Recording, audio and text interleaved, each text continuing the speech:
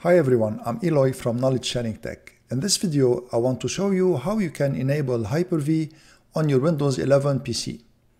Hyper-V is a virtualization platform of Microsoft Windows and it comes natively with Windows 11, but you need to enable this feature.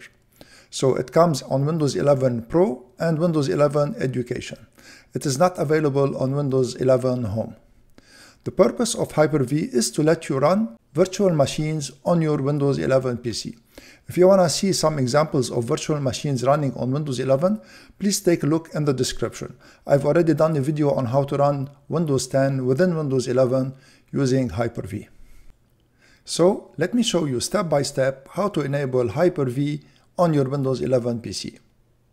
To do this, you need first to make sure that virtualization is enabled in the BIOS setup of your machine, and then you need to enable Hyper-V within Windows features, and I'm going to show you how to check both.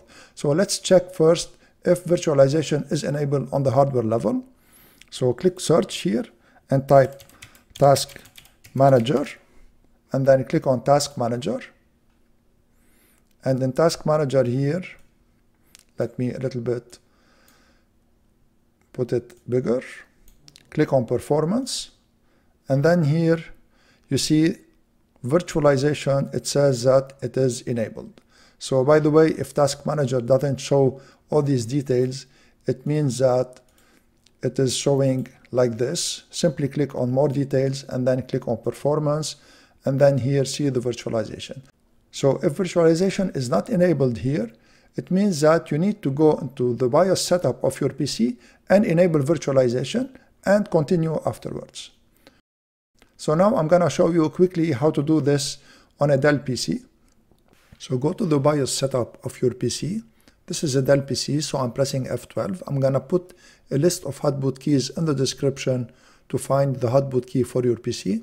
And in BIOS setup, go to Virtualization Support, and then click on Virtualization, and then click on Enable Intel Virtualization Technology, or if you have maybe an AMD CPU, go and enable it under the AMD CPU.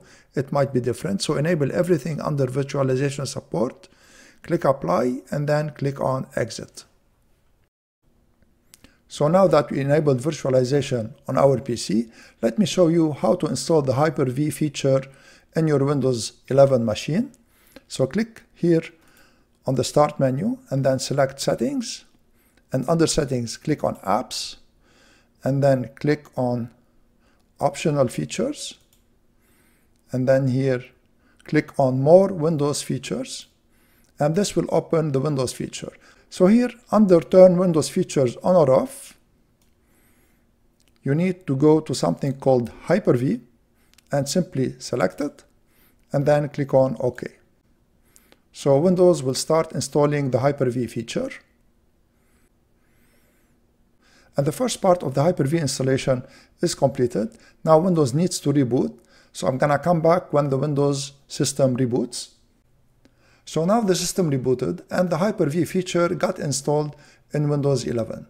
The main program to manage Hyper-V is Hyper-V Manager. So let me show you how to start it. Click on the search icon here and then key in Hyper, and here you see Hyper-V Manager. So you can run it from here, and also you can of course pin it to the taskbar, and this is easier. So right click on it and then choose Pin to Taskbar. And here is Hyper-V Manager program pinned to the taskbar. So let's launch it. And this is here the interface where you manage Hyper-V and where you create virtual machines and so on. And that was all for the installation of Hyper-V on your Windows 11 PC. I hope you liked this video and found it useful.